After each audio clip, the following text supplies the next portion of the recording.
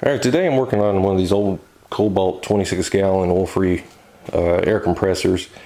I got it from a guy I do a lot of handyman stuff for. He said that the pressure would go up to about 80 psi and just stop, and it'd keep running, go up to stay at 80 and would never shut off.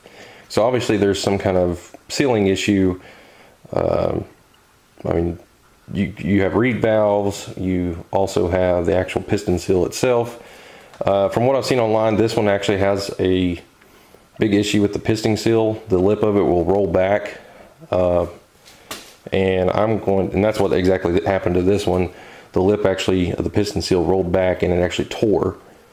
And you can usually tell if the piston seal is flipped back because it makes a fluttering, hissing sound once it does, because it'll sound normal, relatively quiet. I know these are really loud, but as soon as that lip rolls back, you start hearing a sound, and that's usually the piston seal rolling back.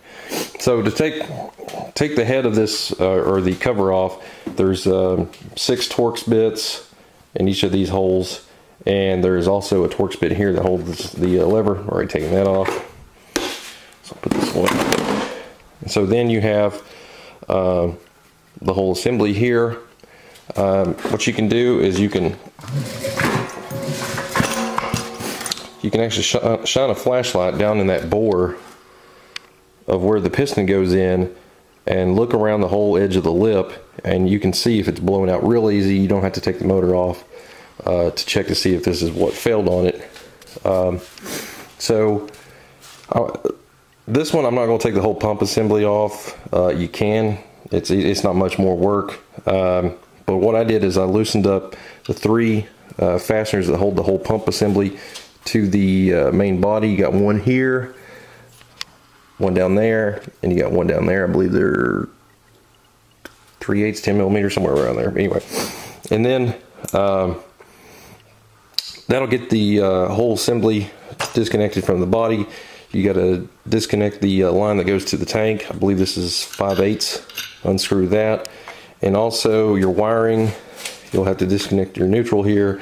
And there's a hot with a interconnect spade terminal here. And also on the motor, there are 2 grounds you got to disconnect. Just loosen these. These are split, so you can just pull it off to the side once these bolts are loose. Leave the bolts in there. And this one, I just got it loosely mounted.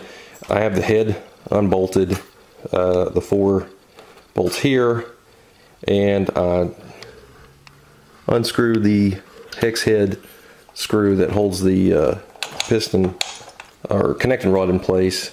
That let me see if I can get you some better light here. There you go. This is a 5.5 millimeter Allen. This thing is on there tight because they have a Loctite on it. So what I found out, you can actually take one of these. Taking one of the head bolts here. There's actually a couple of slots in here, so when you're trying to take that bolt out, that'll keep the I guess you'd call this crankshaft or crank sprocket, whatever you want to call it. It'll keep it in place while you can apply torque. Like I said, 5.5 millimeter. I don't have any hex head sockets, but I do have a bunch of the Allen wrenches.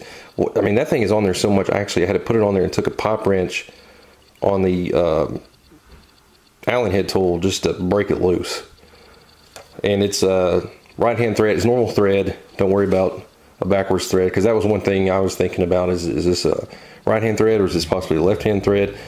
And it's a regular thread, so lefty loosey on this one. All right. So now that everything's taken loose, I'm gonna take everything over to the workbench. This one I've already been messing with, so yours is not gonna look like how torn apart this is, and also the way the piston's set up. Anyway, you can loosen it. You can slide everything out. I'll show a picture somewhere along the lines of this video showing what that seal looks like. Anyway, sorry, my workbench is messy. All right, so the piston essentially looks like this. It's been jumbled up. I've been beating on it, so ignore that. But what you do have is you got a piston, connecting rod assembly here, and there's a seal, and this ring right here is press fit onto the main body, and that's what holds the seal in place.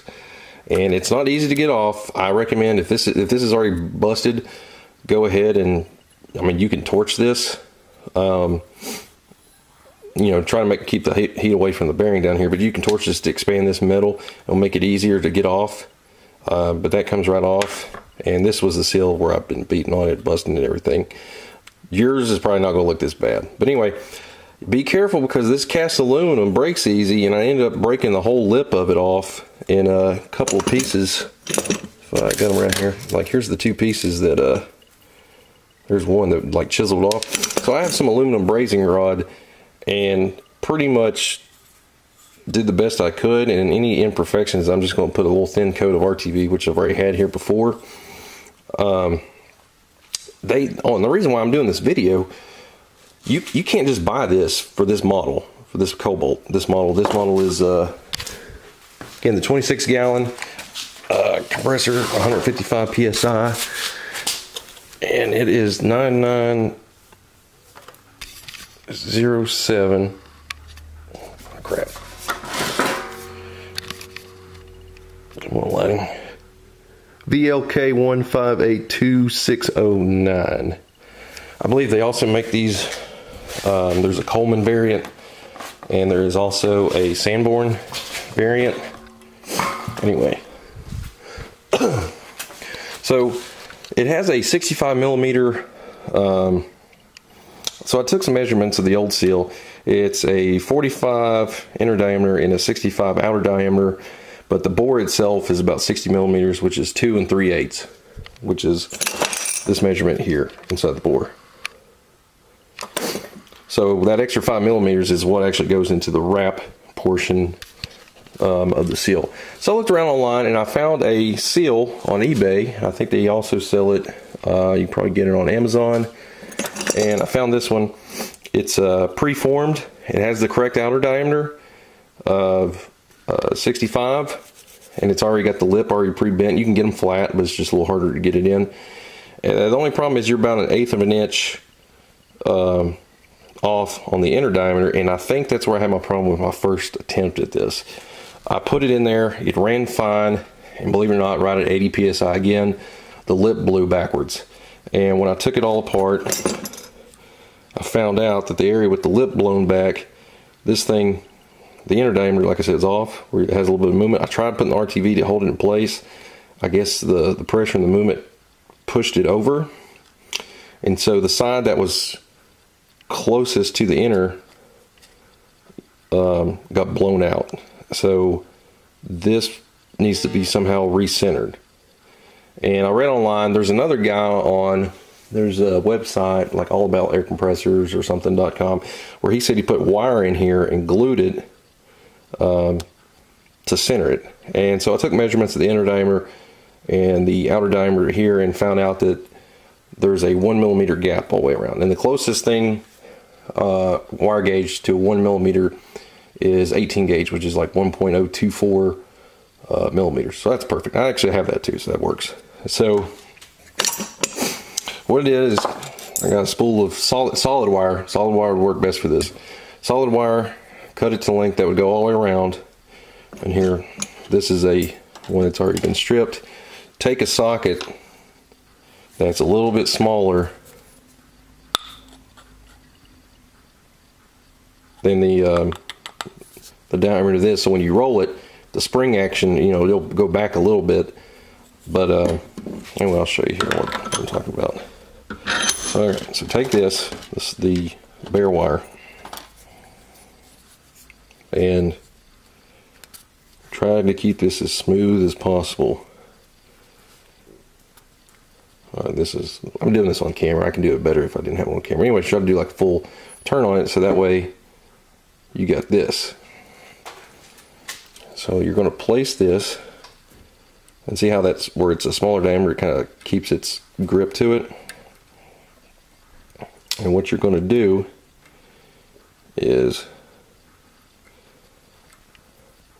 all right, so you got some well, let me take it off and put it in better position here. All right, so now you got your copper on there, and you got overlap. Well, you don't want the overlap. You want it to be pretty much, see that overlap right there? Again, this is sloppy because I'm doing it on camera. I've already got one made that looks perfect. And where you have that top overlap right there, go ahead and take a cold chisel like that right there, smack it, it'll cut the excess off. So it should be, if you have this right up against the top piece, your diameter should be perfect. And then what I do is, well, let's just let me zoom back out, sorry. So then once it's cut, I put it back in the vise, have the tips touch, and then I take a little bit of solder and just a blowtorch, just heat this up and just barely touch it with solder. If I can get a, let me get closer here. Come on.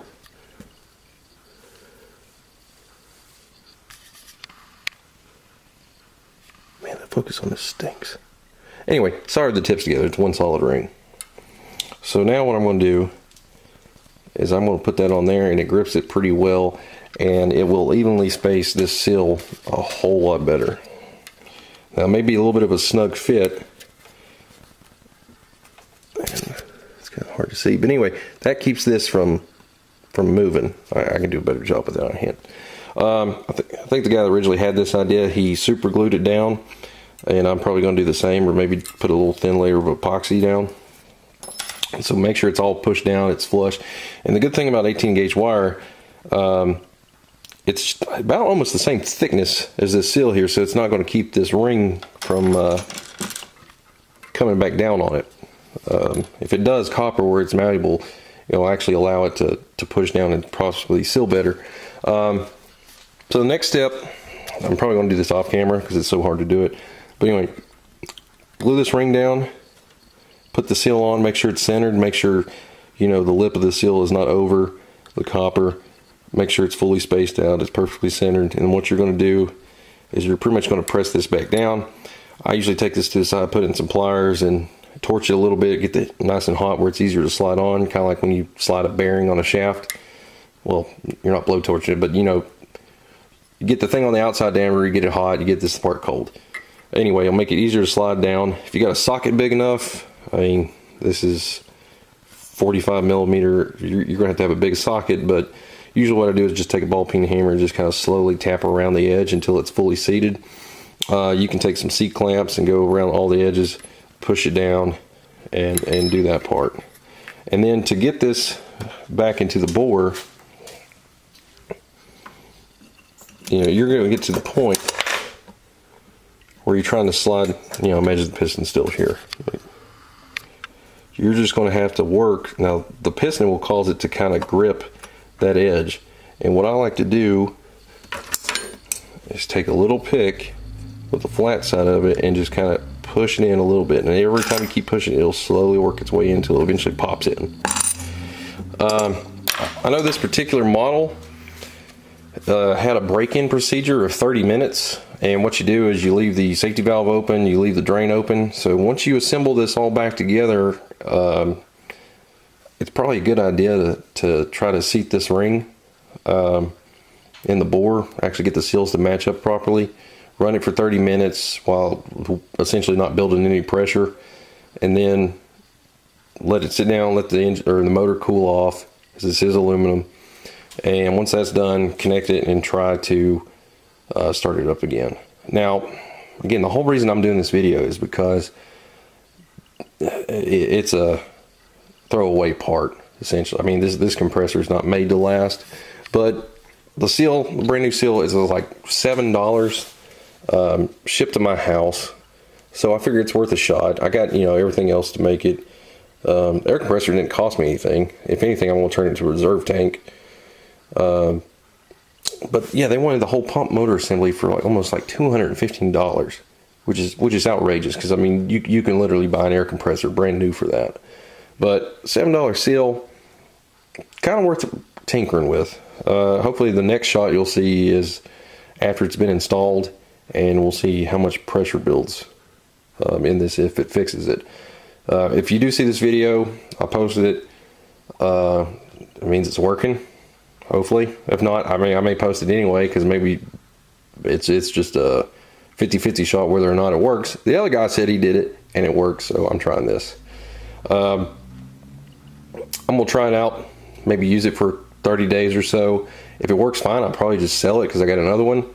But I'll probably in the description if it is working correctly over an extended period of time, and we'll go from there. Hopefully, like I said, next video should be you guys watching it running.